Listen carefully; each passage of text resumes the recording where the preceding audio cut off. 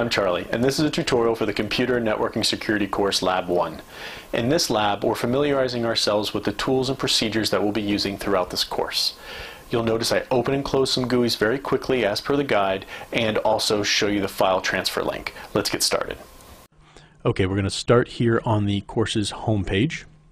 We're going to go off to the left in the navigation pane here, over down to Course Tools, and click on Online Labs.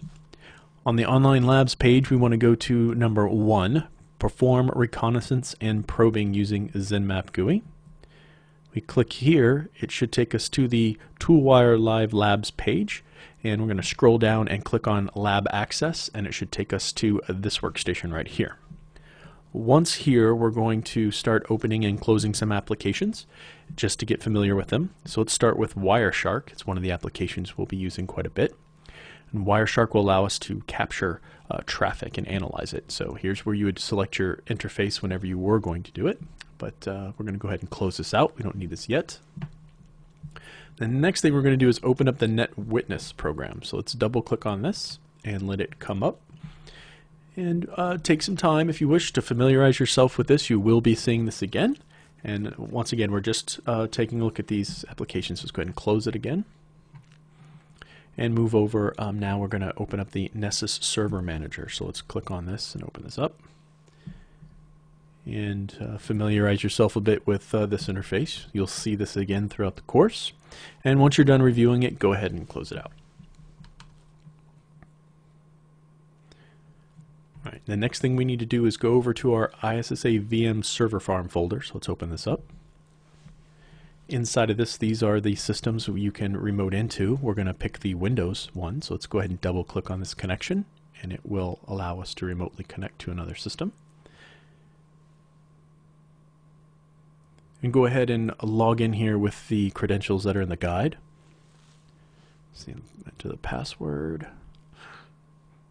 and then click OK.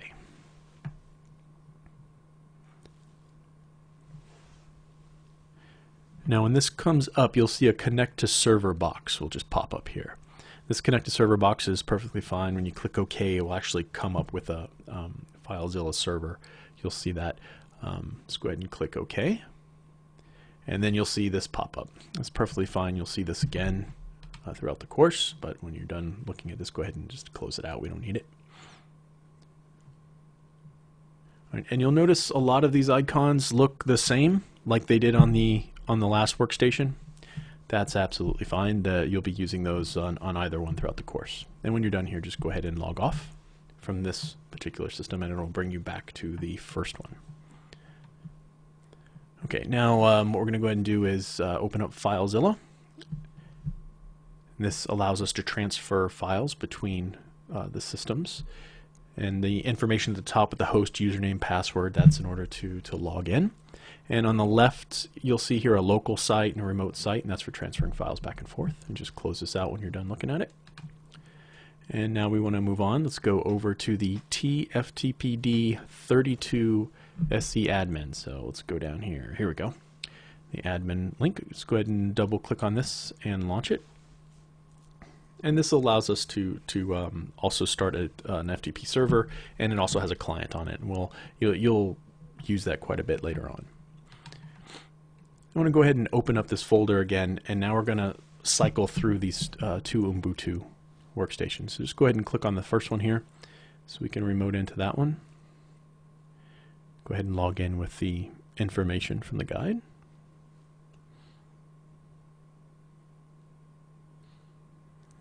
Click log in.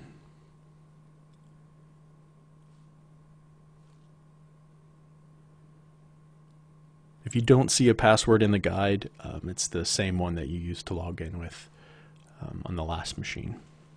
So this may take a second to come up, but this is older Ubuntu workstation desktop.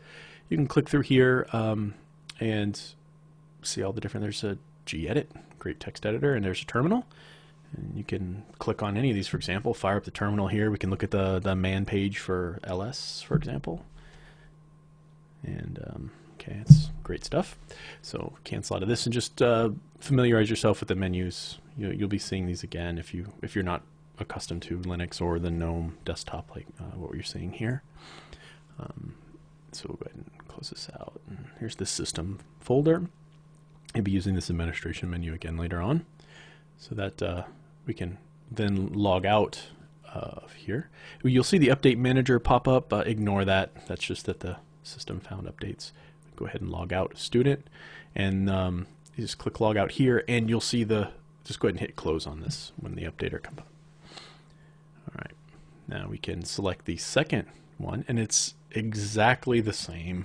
I haven't noticed any difference when I've gone through these two systems, but go ahead and log in, and so you can see exactly what I'm seeing when I log in.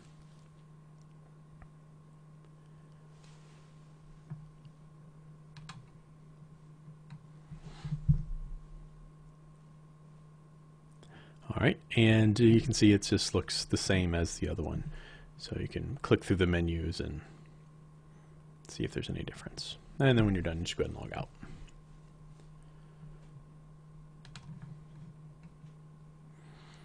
All right, now once this goes away, okay, we're going to go ahead and let's see here. Let's get this out of the way, and we don't need this FTP window open anymore, so we go ahead and close this. Yeah, and then go down to the Start menu and click on Run, right here, Run. And if CMD is not already typed in here, go ahead and type it in for the command window. Bring up a DOS prompt when you hit OK. And there's the DOS prompt there. So we're going to go ahead and ping some systems. So let's start with the first one. Ping 172.30.0.8. And you'll see the pings show up here. Typical for ping response. All right, now let's go ahead and ping another one. This was the same except for the last octet is 1. So go ahead and hit enter, and there you go. We're pinging the different systems. And you don't need this anymore, so you can just close this out. You'll be using ping to generate traffic later on. Now we want to open up Putty. So let's double click this icon here. And we're going to go ahead and use this to connect right now to a system. So let's go ahead and type in the host field here. Let's type in 172.16.8.5.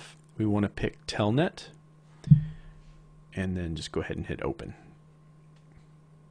There we go. Now this one we want to log into, the credentials are different. This one's Cisco and Cisco.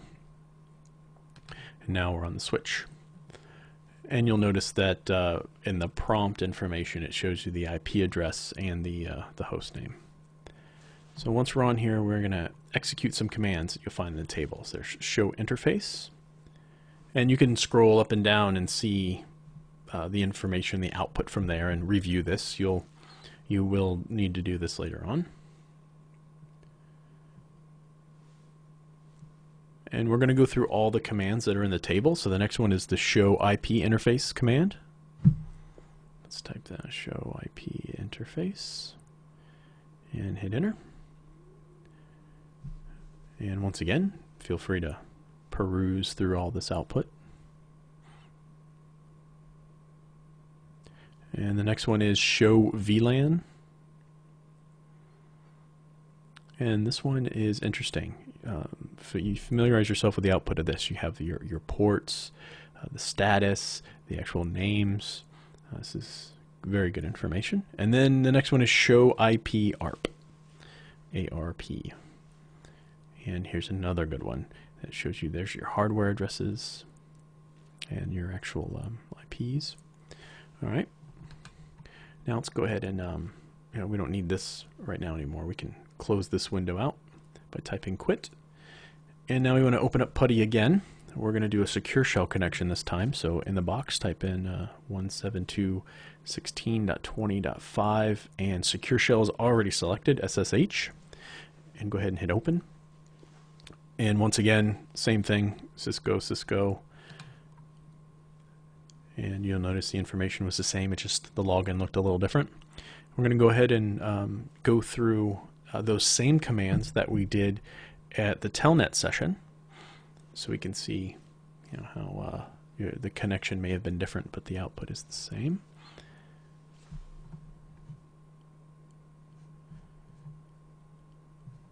And of course we are on a different switch. Let's go ahead and show IP interface. I'm going to make this a little bit bigger. You can stretch out these DOS prompts out a little bit, or these windows here you can stretch out. And the Putty windows.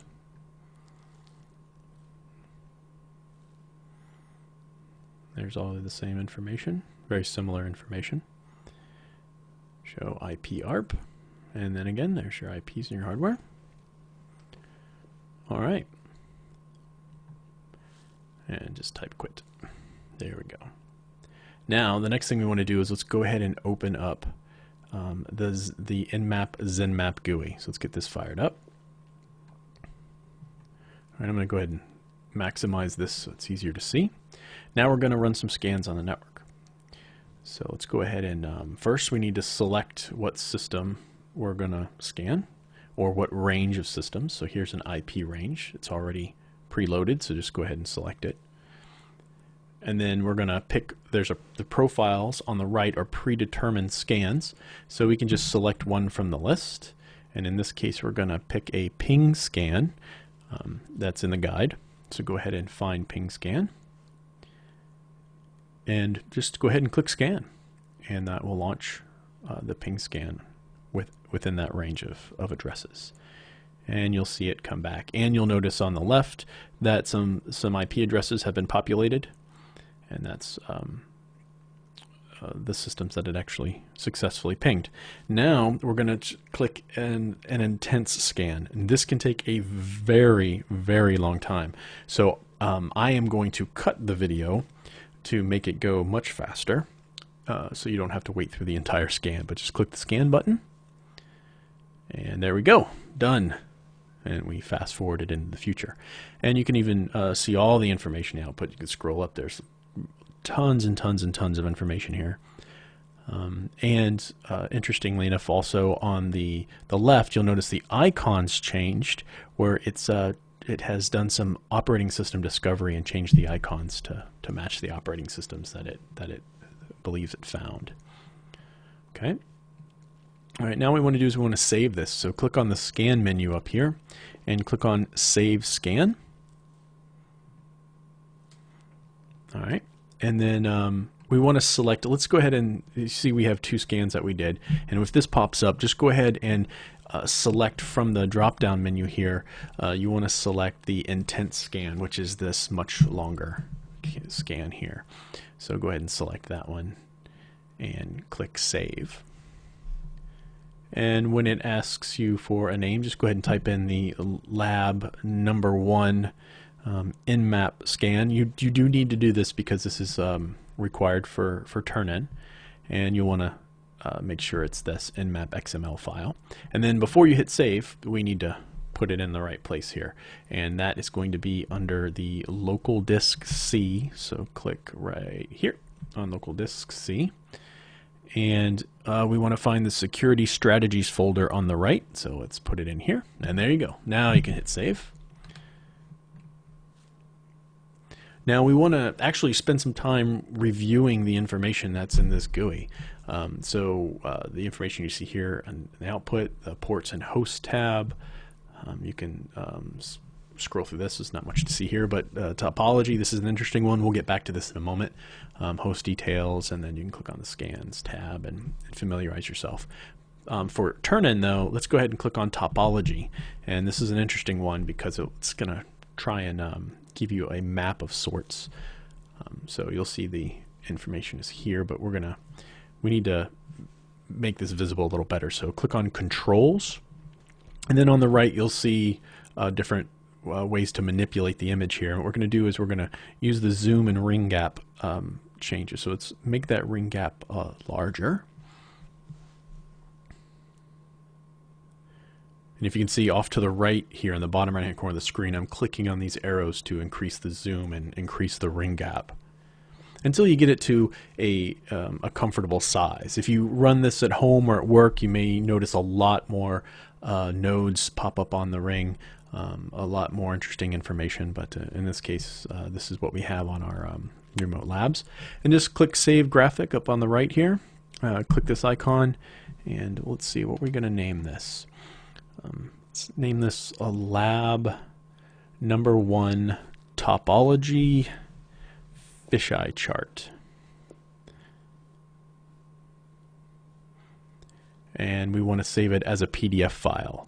And it says by extension, you could easily type .pdf, but we'll just go ahead and select it from the list there. And we want to put it in the same spot as last time, so local disk C, security strategies here on the right, and just go ahead and save it there. That way it's all in one place to download later. And that's it for the tutorial. Let's go ahead and show you here how to transfer a file. So just click on the file transfer link up here if you haven't used these labs before. You just click up there. The window pops up. It may not be as large as mine here. It may be a smaller window, but you just click through these different things. Up here on the, what I would do is just click C here, find security strategies, and there's the files that we saved. And just download those to your computer and send them to the instructor. And that's it. Well, I hope you found that tutorial helpful. If you have any comments, recommendations, or if you'd like to see any other tutorial made, please leave a comment down below or send an email at charlie.tutorials@gmail.com. Hit that like button, and thanks for watching.